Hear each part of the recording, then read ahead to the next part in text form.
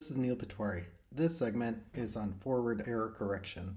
What we saw in the last video was that there is a big gap between the bandwidth efficiency of the modulations that we've covered so far and the Shannon bound on bandwidth efficiency. There's like 10 dB or more gap in terms of the EB over N naught that you need in order to achieve a given bandwidth efficiency, and there's about a 2 to 10 times factor of difference between the bit rate that you can achieve or the bandwidth efficiency you can achieve for a given EB over N naught. So what communications engineers have done to bridge this gap is forward error correction coding. Okay, and it's called FEC for forward error correction or ECC for error correction coding. In either case, there are two main types of coding. One is called block coding, and we'll do an example of block coding, and we'll talk about systematic linear block codes. These are somewhat simple and low complexity, but don't achieve a lot of coding gain.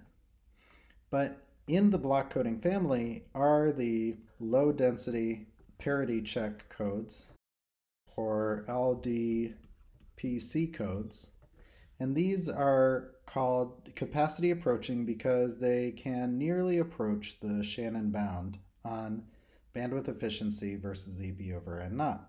They're used today in digital video broadcast in the US and Europe, and they are also used in the 802.11n standard, and they're used in 5G. We'll cover a simple systematic linear block code with the idea that we can't cover all of the best, most efficient coding methods that are available today. Another type of code is called a convolutional code.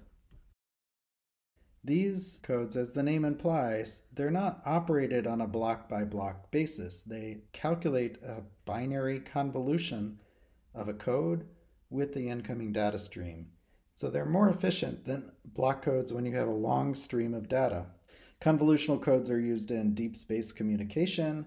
They're used in satellite communication.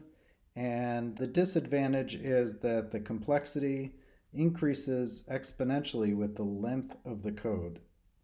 And to improve the performance, you increase the code length, but then the complexity of decoding increases. You may have heard of the Viterbi algorithm. The Viterbi algorithm is the optimal algorithm for decoding at the receiver.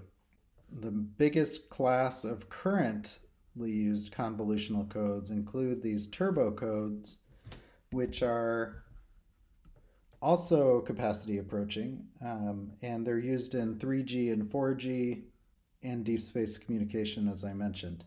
So these turbo codes are able to achieve nearly the Shannon limit as well.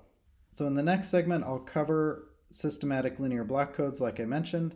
But if you want an additional resource on this material, Jeffrey Frolick at the University of Vermont has a bunch of videos for his wireless sensor networks course. So there is a channel coding video that he created that is very much appropriate for us. It specifically talks about wireless sensor networks and coding for data coming from wireless sensor networks.